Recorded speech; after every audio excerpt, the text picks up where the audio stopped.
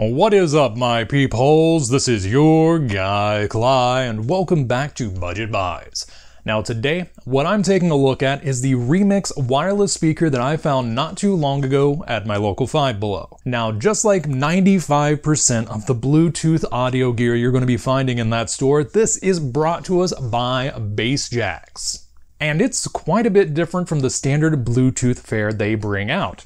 In this case, what we're dealing with is a wearable Bluetooth speaker, not to be confused with Bluetooth headphones. And unlike Bluetooth headphones, you wear this around your neck, so it's actually kind of useful for people who are a bit sensitive to the standard style of headphones you're finding, or you want to be able to kind of hear your surroundings while you're using it. And as an added bonus, you can bring this with you on public transit and be one of the most obnoxious people there, second only to the person listening to very loud music on a tinny cell phone speaker. As for the specs of this speaker, you can find those listed on the back of the box. In this case, we have a 36mm driver, which, for those of you playing at home, is a bit smaller than their old drivers, which were 40mm, and quite a bit smaller than their more recent drivers, which are 52mm. But I guess they had to save a little bit of money for the plastic shell that they were shoving it into. The battery is a rechargeable lithium-ion cell with 3.7 volts of power and 300 milliamp hours, which should last you about 1 to 2 hours, though with this being a smaller driver, it might actually go for a bit longer due to the fact that 1 to 2 hours is what they listed at both the 40mm and 52mm drivers respectively. As for the effective range of the Bluetooth transceiver, it's about 32.8 feet or 10 meters, but with this being a wearable speaker, you're not really going to be that far from your audio source unless you have it hooked up to your computer. And finally, it claims to use Bluetooth 5.0. Admittedly, despite the fact that I've been reviewing a lot of these lower cost Bluetooth speakers, I don't know the intricacies of the different generations of Bluetooth, so I'm just gonna leave it there.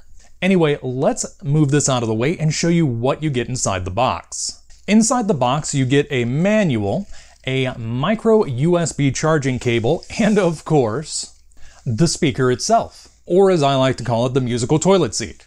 And I've got things to say about this because I actually took it apart while I was testing it and I found out something quite interesting.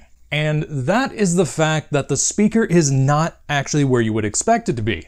With something like this, you would expect there to be 2 audio drivers to either side, and that would make sense due to the fact that they reduced the size of the driver to save costs, but not so much. Instead, the 36mm audio driver is sitting right here behind your neck, where it's not really going to do the best when it comes to sound reproduction. Also, the battery and the rest of the hardware are all located right here where you have your power switch and charging port, and there's nothing over here. There is no counterweight, so things might end up getting a little lopsided on you if you move around a lot. That being said, this actually surprised me a little bit when it came to the audio quality because it doesn't sound half bad. I tested this out with metal, jazz, things like that. I did bass, I did treble, I did all of it, and actually, it reproduced things quite well. I mean, yes, the 52mm drivers sound better, but it wasn't as muddy or tinny as I was expecting. In fact, let me grab a microphone to let you hear what it sounds like. Alright, I brought out my Uhuru UM900 microphone that I reviewed not too long ago. Let's get this started with a little bit of metal.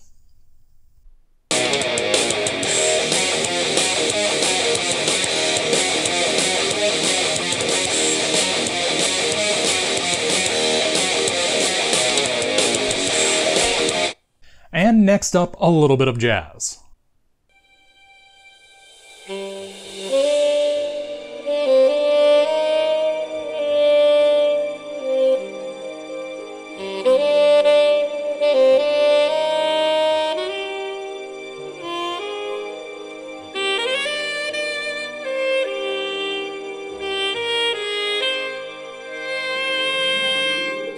So as you can hear, it doesn't sound that bad, though it could definitely sound better. They could improve the audio quality significantly by either moving up to the 52mm driver or just plonking in 2 of their 32mm drivers.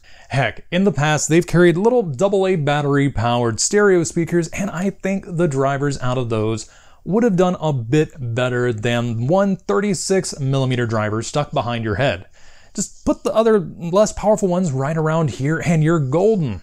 But that's just my opinion. Let me know in the comments down below what you thought of the audio quality out of this thing. As for whether or not it's worth your $5, it all depends on what you're looking for. And I will say, when I was watching videos with this thing, it didn't actually have a noticeable lag between the audio and video, unlike some of their other speakers. Maybe that has to do with the Bluetooth 5.0, but that means that I could actually use this with my laptop, watch a movie, and just walk around and not have to worry about anything. I wouldn't use it while gaming because I like having stereo when I game, so I know where things are coming from in my first-person shooters, but I'm not playing those all the time, so I guess I do have use for something like this after all. Oh yeah, before I sign things off, I want to point something out. I can almost guarantee you in the comment section of this video, just like pretty much every other Five Below review I've done, somebody's going to say, "My speaker doesn't work." Well, in cases like that, keep in mind that Five Below has a return policy. That's the beauty of going to a brick and mortar store. Let me read you an excerpt from the receipt from this purchase. Unopened or defective merchandise may be exchanged within 14 days. With a receipt, we'll refund in the original form of payment. Without a receipt, we'll refund on a gift card. So you're not out of luck if you test your products beforehand. Anyway, on that note, until next time, this is your guy, Cly, signing off.